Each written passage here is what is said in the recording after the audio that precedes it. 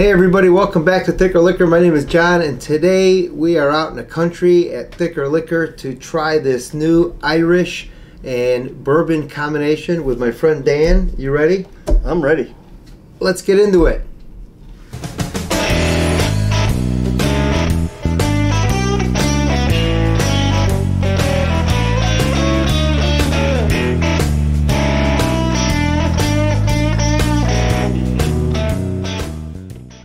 So this is Keeper's Heart, Irish and bourbon whiskey combination. I have not seen or tried one of these before, so I'm pretty excited about it. And I know you brought this over, and it's a fine looking bottle too.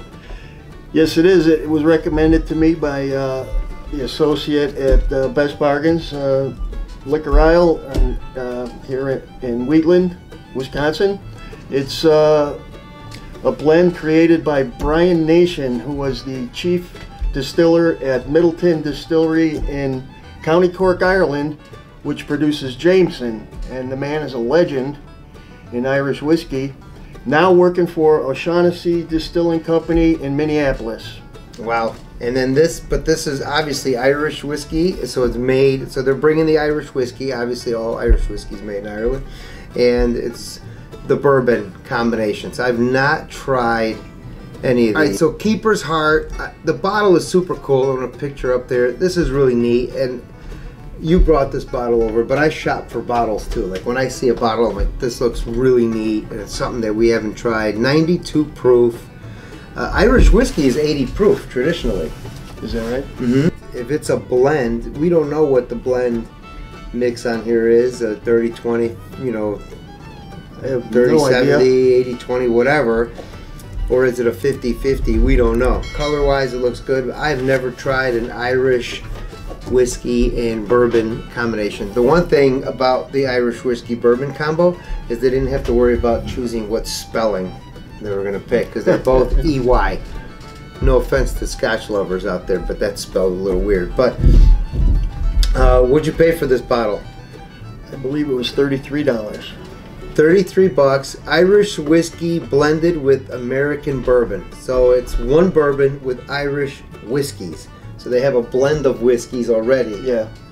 So we're cracking open a new bottle, uncorking of Keeper's Heart, and there's a saying on here. What is that? I guess that's their Latin motto. It says Fugit Hora, which I guess means the hour flies. They got a real nice logo here of a stylized clock with church keys as hands, and there's an emblem of the castle keep. Yeah, that's the keep. Keeper's Heart. All right, Keeper's Heart. Let's give it a try. All right, so this is interesting. Here we go. Oh, we like the sound of that. All right, Keeper's Heart. Here we go. It looks like an Irish whiskey, and I say that because it's just the lightness of it. The color, yeah. It smells Irish, that's for sure. Aren't you getting that same thing? Usually, with there's something about the Irish whiskey that it has, like there's a sweetness. Subtle. It's like It's not overpowering at all. Yeah, and it's not. You don't get super charred smells already. I'm not getting like a heavy cask bourbon style thing, or even overpowering alcohol smell. Like you'd be worried if someone lit a match. Right. I hate to say it, and I know now that you told me that it's made by the people that make Jameson, the Irish whiskey blend, I think it's just Jameson. Because I kind of smell, well, that would make sense, a little bit of Jameson in here. I think that's got to be their blend. What do you guys think? Anybody know? Let me know in the comments. Let's give this a taste.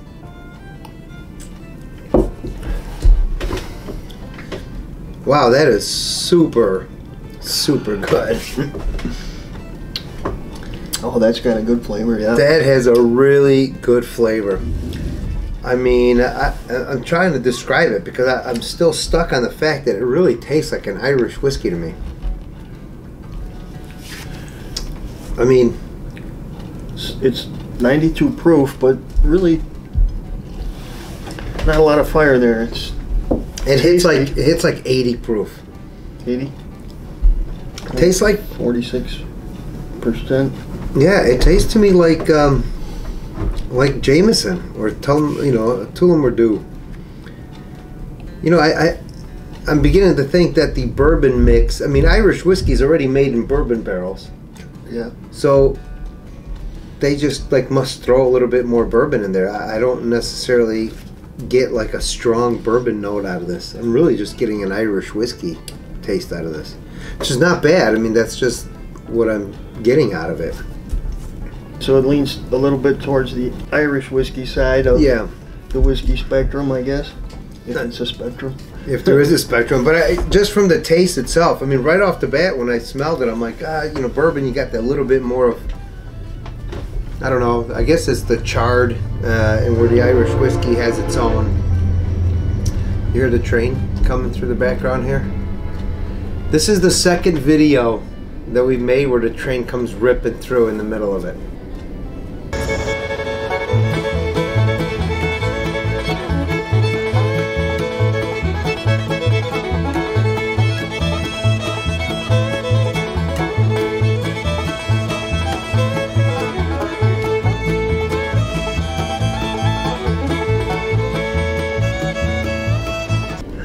I love it. Canadian National. We have the old Canadian National coming through here, and we have our Irish whiskey too to go with it. I mean, it is a keeper. This would be a regular, a regular bar top item for sure. The bottle is super neat. I think it's priced right, $32. You can't beat that, and it really is a unique combination. A little more kick than most Irish whiskey that I've tried. Yeah. Which, admittedly, I'm no expert on. Mm-hmm. Not as smooth as Tullamore Dew. Right. A little more kick, but a fine tasting whiskey.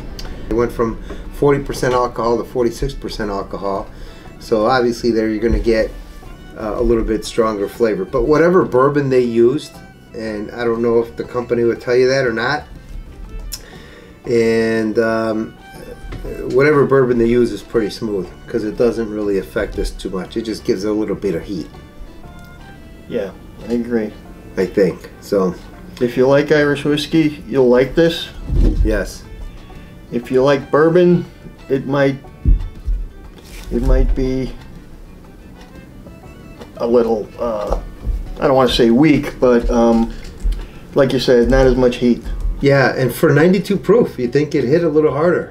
But that's the boldness of the flavor that it's missing. The bourbon you're going to get, like this is comparable in terms of the proof, in terms of like a Maker's Mark. Yeah. That's 94 proof, so it's real close. But Maker's Mark, you taste it right away. You're tasting a heavy bourbon as opposed to this. Right. Yeah, I like the Tullamore Dew. It's a little less heat, smoother. But this has a good flavor, good bite, and I enjoy it.